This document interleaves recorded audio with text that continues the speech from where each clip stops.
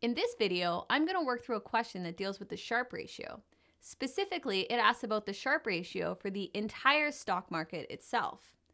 Candidly, when I first came across this question during my studies, I hadn't really thought about it before, and I wasn't overly confident in my answer. That's okay. Always remember, when you're preparing for an exam, even if you get a question wrong, that's not necessarily a bad thing. Think of it as an opportunity to learn something new. There are two nuggets of knowledge that will help you answer this question correctly. Nugget number one, the Sharpe ratio measures the return per unit of risk of an individual security, such as a stock, or of an entire portfolio, such as a mutual fund or an investor's retirement account. Now, depending on the course you are taking, the actual formula may be beyond the scope of what you need to know, but let's still take a look at it because it will help you better understand the concept. Let's consider a portfolio as we discuss the Sharpe ratio. On the top of the formula, you find the return of the portfolio less the risk-free rate of return. So basically, how much extra did the portfolio earn over and above what it could have earned if it were invested in a risk-free investment, such as a 90-day treasury bill?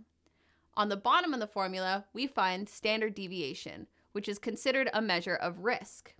For example, the more a security's return deviates from year to year, the more volatile it is and the more risk it represents. The higher the standard deviation, the higher the risk. So to sum up the Sharpe ratio, it measures the return per unit of risk accepted.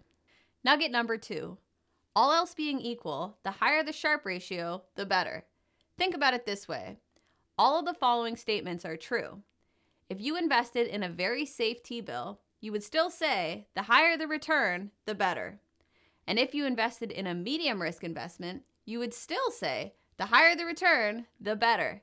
And if you invested in a very high risk investment, you would again say the higher the return, the better. Makes sense, right? It doesn't matter what type of investor you are or what you are invested in. The higher the Sharpe ratio, which is the return per unit of risk accepted, the better. Now here is a great memory aid. Being sharp, or smart, is always a good thing. With all this in mind, let's circle back to the question I referenced at the top of this video. What is true of the Sharpe ratio for the entire market? Tricky, right? Well, here's a great way to rationalize it. The Sharpe ratio for a portfolio could be any number.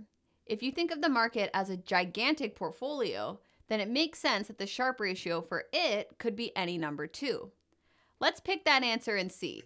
And fortunately, we're correct. Here's the great thing though, even if you answered it wrong, our detailed answer key would shed some light on the concept and you would have learned from that mistake. That is why you practice.